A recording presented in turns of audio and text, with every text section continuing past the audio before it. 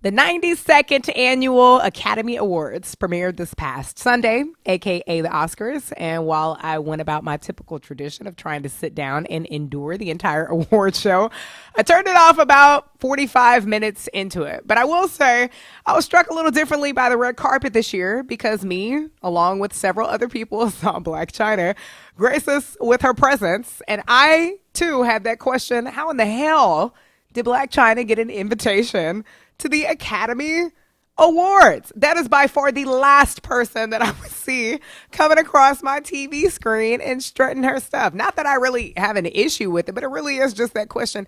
How did you do it? How did you get a ticket? Share with us. So that way, maybe at least next year when I want to make my dreams come true and be in the midst of all of that and Hollywood's greatness, then I'll know how to go about doing it.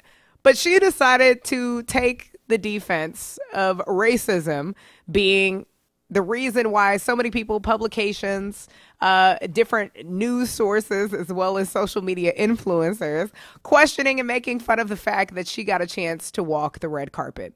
Systemic racism and the fact that the Oscars is too white and doesn't want to embrace black people. That's why they had an issue with Blac Chyna being on the red carpet. No, sis, not your argument, not the fight that it is that we were thinking of. It just is the general question. Why are you at the Oscars?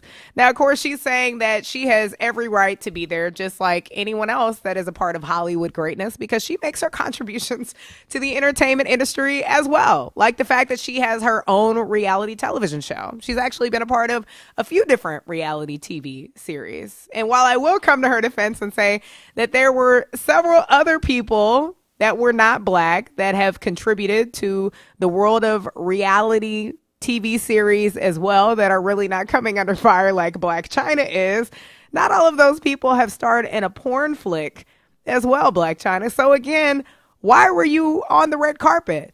Now, it's one thing to just be like, you know what? I got a great opportunity. This is something that I've dreamed of ever since I was a little girl. Like, I wanted to get dressed up. I wanted to be amongst all the presence of all of this great energy.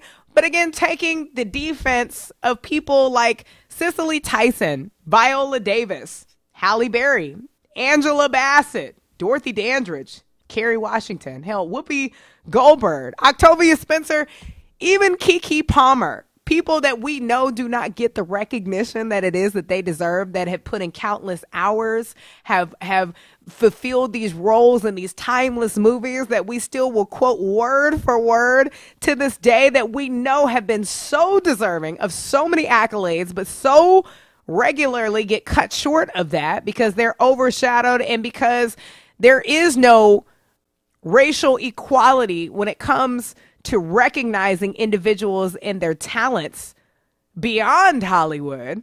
Again, this is not your fight. And you trying to include yourself in that argument and putting yourself on the same level of these individuals, nah, sis.